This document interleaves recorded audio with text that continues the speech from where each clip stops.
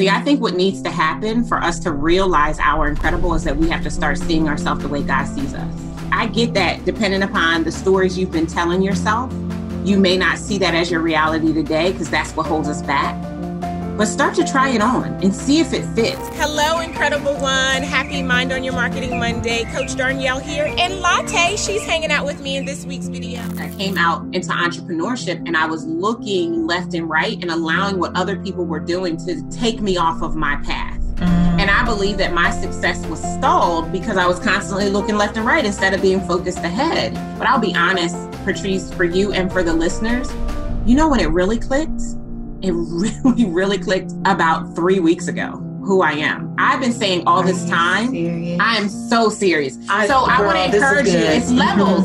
Yeah. It's levels, those of you who are listening. Hey, how'd you like to earn a 6-figure salary? Yeah, you can. Business strategist Darnyelle Jervey gives us the tools to get there. You are going to do that. Oh my gosh, I'm ready. I hope you have a pen and paper. Okay, stick around. It's coming up on Virginia This Morning. I just finished a retreat with my clients in Orlando. I've realized that when I look over the success stories of my clients, yeah, they've made more money. Yeah, they've closed bigger deals, but you know what?